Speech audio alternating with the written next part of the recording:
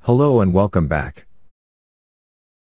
GH spoilers revealed that Steve Burton, who plays Jason on the beloved daytime show, is actually sharing a few surprises this New Year's Day. It seems that trouble is actually coming faster for him, and that seems to be really challenging Burton after he was kicked off the show. Remember that Burton and Ingo Rademacher, who played Jax, were actually destroyed after they turned down the vaccine missions. Bear in mind that Burton is currently unemployed, and that is taking him by surprise, which is really giving him some serious discontent.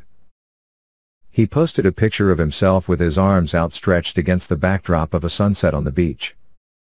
It seems now that Burton is spending all of his time with his family, and that is really making new things happen. Remember though, fans are really wishing that Burton would return to the show.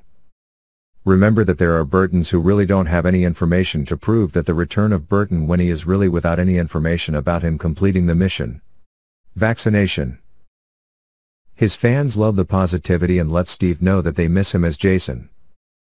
Bear in mind that Burton is really having the things that define his future, and for the foreseeable future it's really going GH free.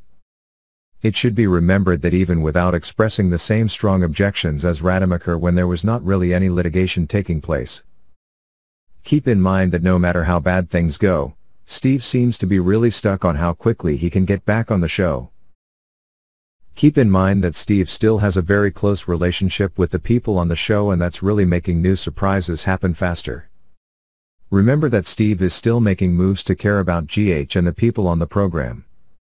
It should be remembered that not only the fans but also the staff of GH are still really taking actions to wish that Steve will return to the show as quickly as possible.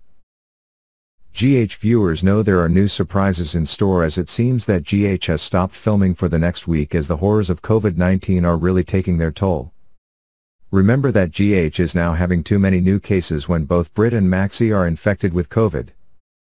That's what makes GH's vaccination mandate really ineffective. Remember that in the end, GH is still really having real surprises. But keep in mind that Steve is really back on track, and that's giving fans new hope. Be sure to catch everything that's happening with GH right now. Check back here often for GH updates, news and updates. Thanks for watching, bye and see you again.